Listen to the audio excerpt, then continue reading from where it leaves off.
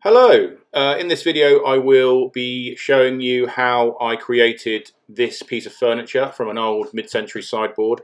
Unfortunately I deleted the intro and some of the other footage that I'd already recorded because I'm new to this and I'm not very good. But please enjoy the video and we're going to just jump straight in. Again. But you can see there it is, it's nice long mid-century low sideboard. I've actually already painted it. It was quite damaged, and I was using it for display in the shop for some kind of, I think it was jewellery or something or other, I can't even remember now. So I have actually painted it once in just to get rid of all the marks in the black, and then last week I filmed myself filling in all these holes and sanding all that back, but then like I said I lost all the footage. So I have actually done a little bit of work on this already, and I've also taken the knobs off and started to prep it, apart from this knob here, because there is this serving tray here that's got this kind of enamel on it and the screw is tucked in behind that. So I'm going to leave it on there for now and just see if I can work around it. But I've decided to do some kind of pattern on here using tape, so I'm going to kind of get this masked up now, work out exactly what I want to do and get it all masked up and then start painting. Oh, I've got to decide on a colour as well. But we'll see what happens.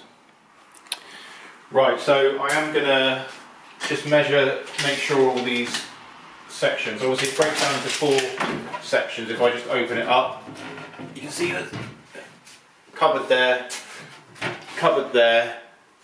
drawers there, and like a serving area for drinks here.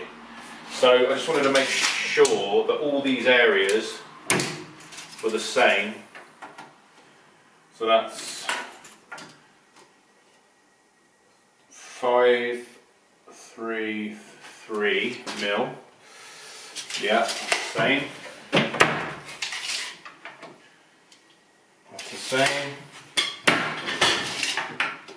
And so is that. So I can use each section to mask up. I don't really know how I'm going to do it yet. I'm just going to have a play around. I've been looking for some inspiration and haven't really found anything yet, so I'm just going to go for it and see what happens. So I should start doing that now. For masking up, I use frog tape. It's obviously a bit more expensive than normal masking tape, but it's just so much better. It doesn't bleed. It goes on well, it comes off well, it doesn't bleed, you know, it doesn't let the paint bleed through usually. So this is what I use. So I will start masking up now. I think I have done a piece recently that people really liked, using a pattern that kind of went down to the middle and then back up again. So I'm going to do something like that, but I'm just going to spend 5 minutes just having a little think, and I might draw a couple of bits out on a bit of paper and just try and get some inspiration, because at the moment I'm not sure what I'm going to do. So I've got my notepad here, find a pencil, and I'll have a little play.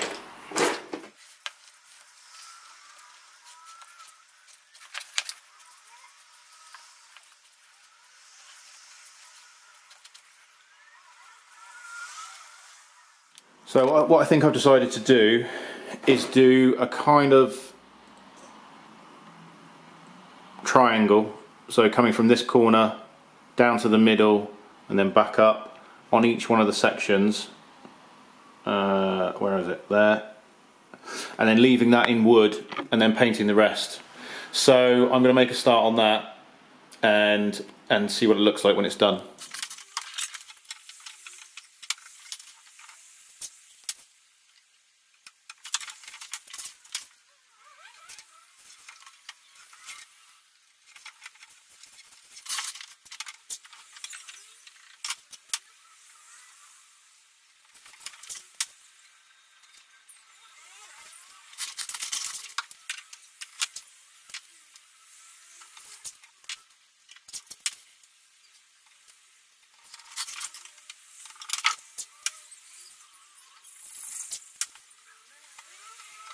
Okay, so I have now taped up each section just to see what it looks like. and I think it's going to look okay. I'm going to go with this, and then I will just, I don't know if I want it a bit thicker. So I might want these lines a bit thicker, so I might put another piece of tape running down, and then obviously I've got to trim up this bit here, trim that bit off, and trim this bit off, so you end up with a nice clean line, and a nice kind of shape, and it breaks things up nicely. And then I'm going to decide on colours, whether I do, excuse me, that's my stool, whether I do one colour in these sections and another colour in here, or whether I do the whole lot in one colour and just leave the wood showing where the tape is now. And then I might decide on a secondary colour, like a gold or a bronze or copper, something like that, but I'll decide that again later on. So I'll keep going and see what it looks like when it's completely finished, when it's all masked up.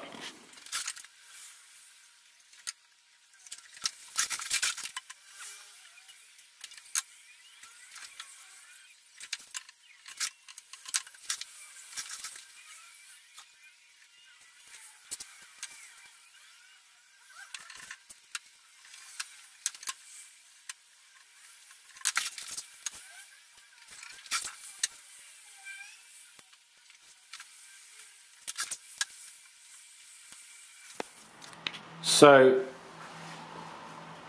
this is what happens when you don't really know what you're doing. I thought, actually, wonder what it would look like if I just did one side with a thick line and one side with a thin line. I'm trying to decide whether it's going to look good or awful, because then I could do something in the thick line and not in the small line. I don't know. I'm going to try it. What have I got to lose? I'm going to see what it looks like. Worst case scenario, it looks awful. I may well change it again. I'm going to sit and stare at it for a while and have a think. I've finished taping up. I've decided to go with the same pattern but on the reverse. So you've got the thick bit there and a thin bit there, and on the other way you've got a thick bit there and a thin bit there. So that's all done, all taped, trimmed, and I'm going to put the first layer of paint on. But I'm just deciding whether to just go over the whole thing with the same colour, or to do something else, do something different. I don't really know. Tricky decision, because what I could do is I could leave, say, that shape there and do that in a different colour, but that might look awful. I'm kind of making this up as I go along, as you can obviously tell, but hey, sometimes the best pieces are produced that way. So hopefully it's going to look good. Actually, yeah, I've got to mix the colour now. So I've decided to go for a dark teal. So I'm going to get that mixed now. So for that I have got, obviously I use French chic paint. So I've got French chic Loof that's in the lazy range. And somewhere in here, is it that one? No, it's not. Maybe I haven't got any. So that means I have to go and steal one from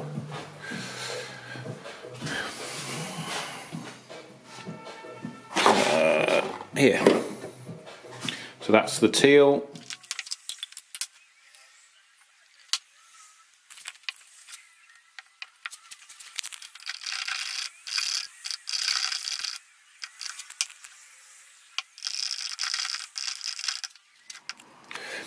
Okay, so I've mixed up the teal and the black, and I've decided to go with this colour. It's a very dark teal colour. So I'm going to put my first coat on and see what it looks like. I'm going to use a roller because I want that nice clean finish rather than using a brush. So I will get all that set up now and get my first coat on.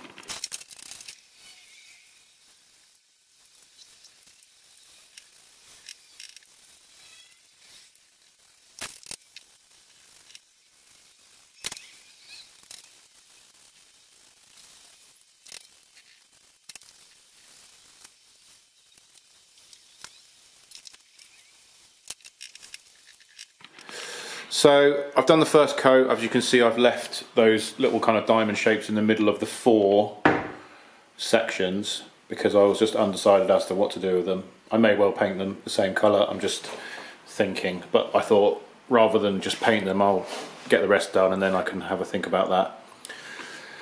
So, you know, sometimes with these pieces I have a plan and I know exactly what I'm going to do from the very beginning. As you can probably tell, this piece I'm not 100% sure, kind of obviously making it up as I go along, but kind of while I'm doing something, I'm kind of thinking about the next process and whether I paint these areas in a different colour or whether I paint them the same colour. I haven't quite decided yet. So what I'm going to do, I need to get the top, just give the top a little wipe off and the sides and give that a little coat of the teal as well. And then I'll make my decision on the diamond shapes. And then obviously this will guide me as far as what I'm going to put on the inside, because I'm going to do something on the inside of this, something probably quite wacky like a wallpaper or something like that. I've actually got in this drawer here, I've got a few different ones to choose from. I've got something like a geo pattern. Actually, I bought this one as well, which I think is quite nice. But I'm very tempted to go for, oh, it's not in there. Where is it? There's like a pink lemur. I don't actually know where it is at the moment. I found it. So here it is. Here's the lemur pattern, which I have used before on other bits.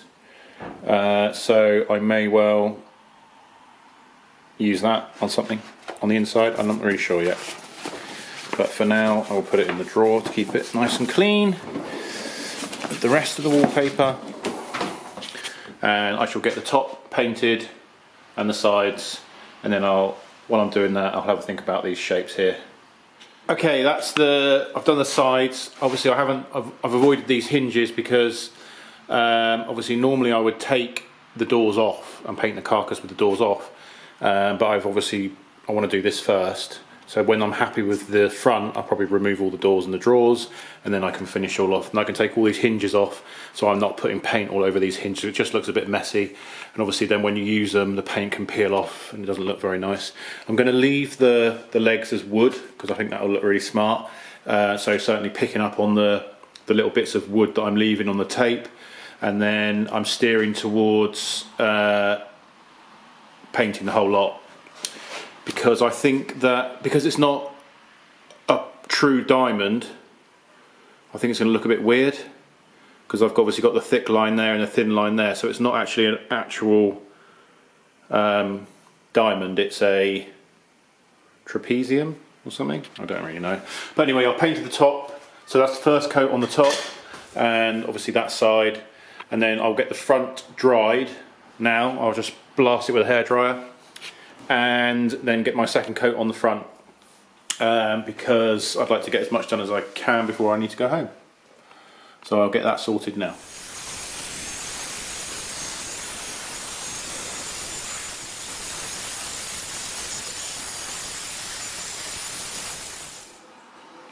So my first coat on here is now dry, so now I'm going to put the second coat on, and I just need to think about things like in these gaps here. See, I've got a little bit of paint in there. Do I paint them all, or do I leave them as wood?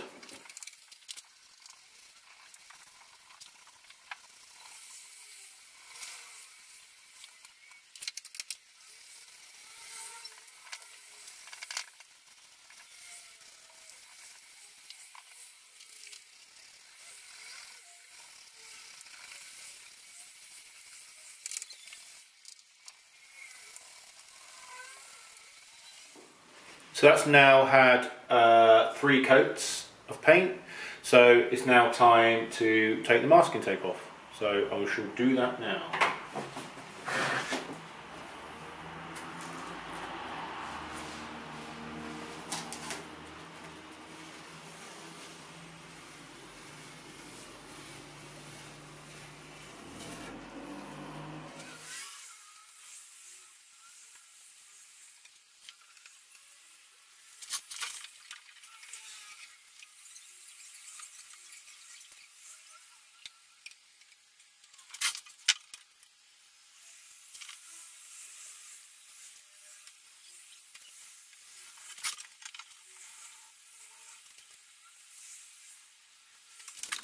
So there we are with the tape all removed, and I think it looks alright.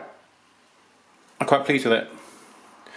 So now I've got to decide if I'm going to do anything else on the front, what colour I'm going to paint the knobs, or if I'm going to leave them wood.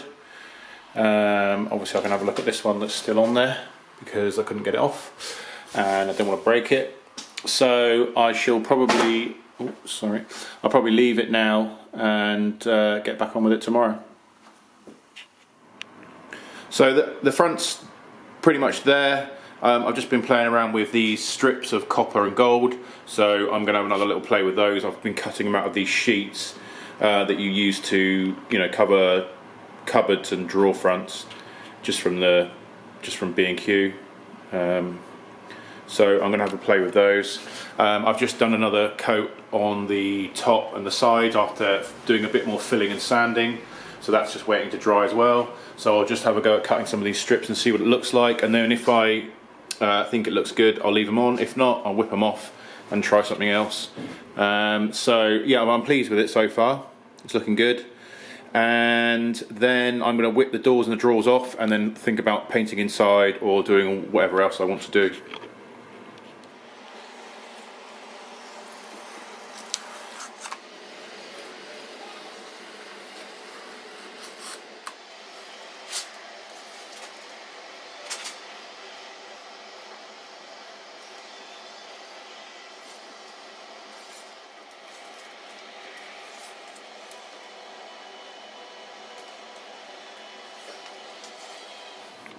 Yeah, so I have put the strips on, the copper, and as you can see, I think it looks alright. It's difficult to see in this light because the light in here is awful, but I'm going to leave them on there. I'm going to whip the doors off and the drawers out and start thinking about the inside.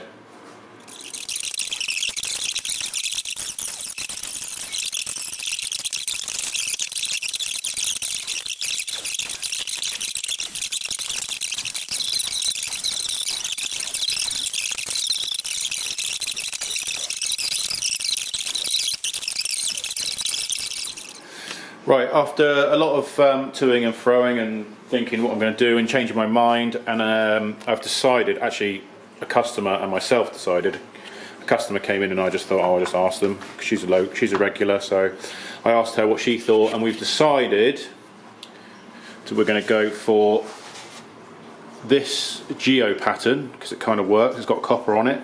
It's got the dark, it's not quite the same blue, but I think it's going to be fine. So that's going to go inside. I think I'm going to try and do it on the base and on the back of just the drinks area where you serve your drinks. I don't really need to worry about that cupboard, and I don't really need to worry, obviously don't need to worry about the drawers, and don't need to worry about that cupboard, but I think I might just paint the base there because it's a bit messy and it just looks a lot neater.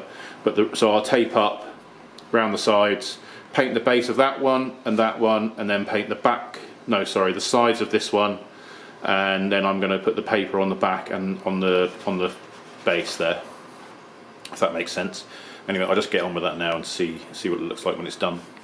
So as you can see, I've just taped up around the sides and the back and on the front because I want all that to stay as wood, and now I'm just going to paint this area here with this steel teal and loof colour, and then I don't need to mask that up because I'm going to paint the sides. I probably will mask up these sections here.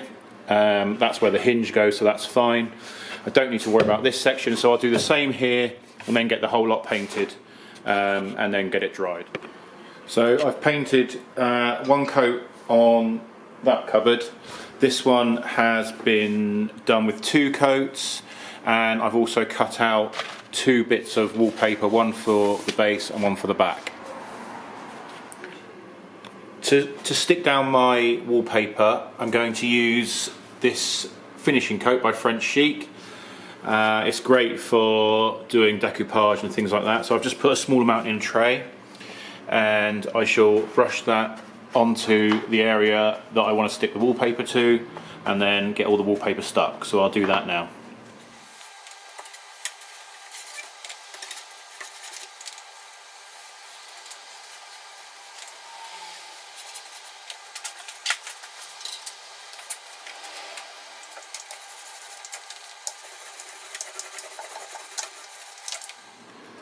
So that's now had a good coverage of finishing coat on the back and on the base, so now I can get the wallpaper stuck in. So I'll do the back bit first and then I'll move on to doing the base. And then when that's dry, I will put another coat of this finishing coat over the top, and then it'll be wipeable, because obviously it's going to be for serving drinks. So we want people to be able to clean it out, and if there's any spillages, that can be wiped and it won't affect the wallpaper.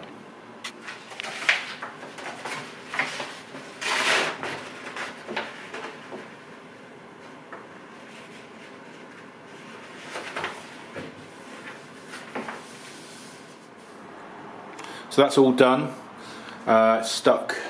I've overlapped it slightly on the back. I don't know if you can see that. Just down here, just to make it look nice and neat.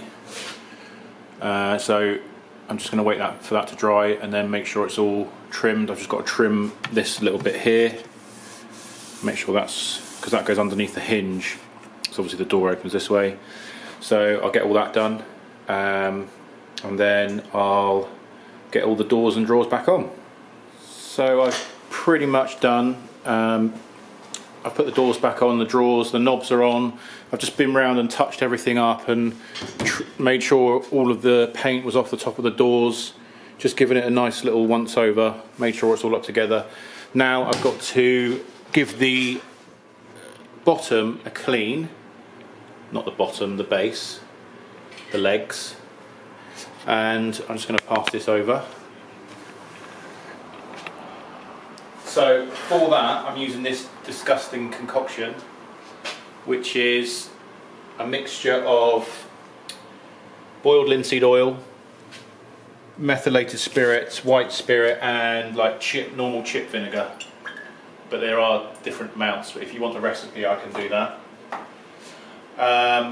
So I use quadruple zero wire wool, and put a bit on your cloth, and then literally just wipe it over, and it really kind of brings your wood back to life, gets rid of any scratches or marks. Well, not if they're really, really deep, but you'll be amazed what it will do.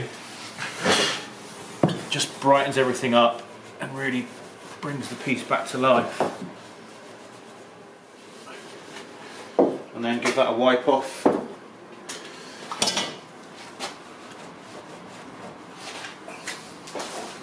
Straight away? Straight away, yeah. And then you'll find that will make that bit look really good. And actually what I am going to do, sorry,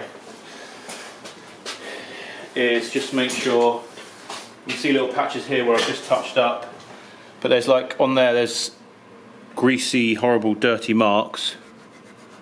So I will just give that a wipe off as well.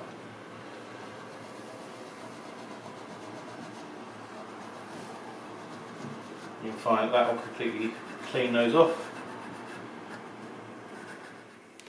So it's all done. I put it in the shop. I'm just taking some pictures of it. Here it is. Oh, there we go. Give you a better look of it.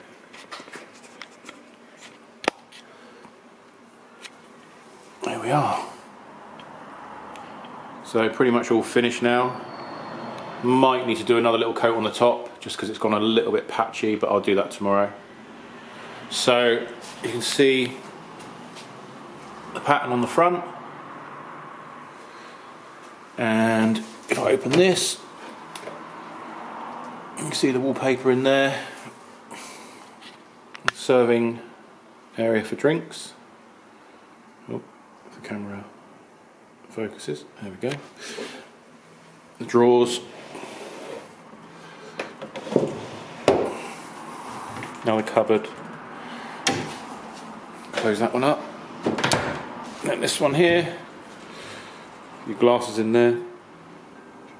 Actually, what I have done is forgotten to put the shelves back. There's actually a shelf in there and in the end one there.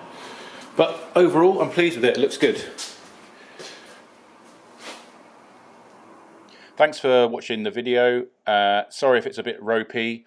It is my first one, and I'm sure they will get better in the future when I do more. I did enjoy doing this piece of furniture. and the plan is to do lots more like this and lots of other different bits, and just show you my day-to-day working life and the things that we're creating within the shop, and all the bits of furniture that we're upcycling, and hopefully you'll pick up some hints and tips, and it'll be a useful thing for you to watch. So thank you very much.